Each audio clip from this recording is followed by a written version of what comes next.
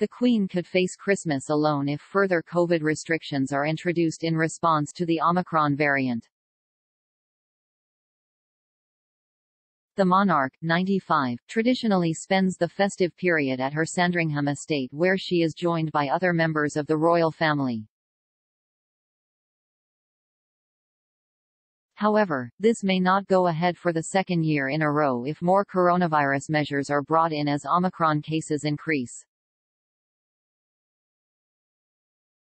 It is also the Queen's first Christmas without her beloved husband Prince Philip. Boris Johnson yesterday repeatedly declined to rule out further rules being ordered ahead of Christmas as the UK battles the Omicron strain.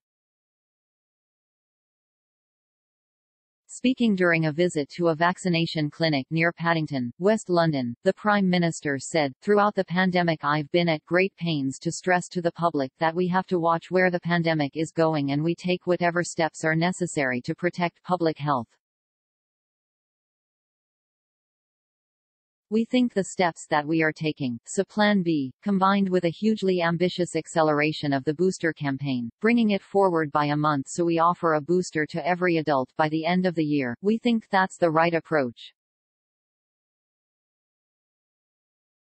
In November, it was reported that the Queen was looking forward to hosting the royals at Sandringham for Christmas. It comes as concern for the monarch's health has been heightened after she spent a night in hospital in October.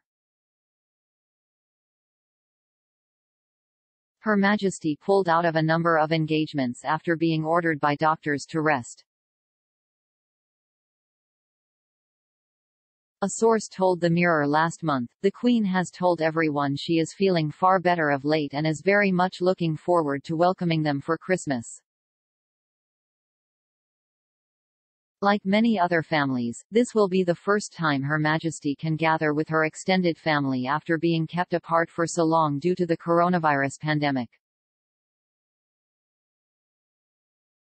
The newspaper reported that the monarch was expected to travel to Sandringham on or around December 17. However, the emergence of the new Omicron variant has raised questions over whether Christmas will go ahead as normal this year.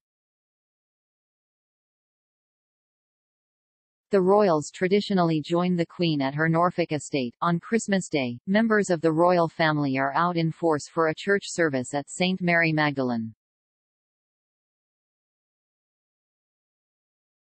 Huge crowds of well-wishers gather to catch a glimpse of the royals attending church. However, last year coronavirus meant the royal family were unable to come together at Sandringham for the festive period. The Queen has spent much of the pandemic at Windsor Castle. It has been a difficult year for Her Majesty, who lost her husband of 73 years in April months before his 100th birthday.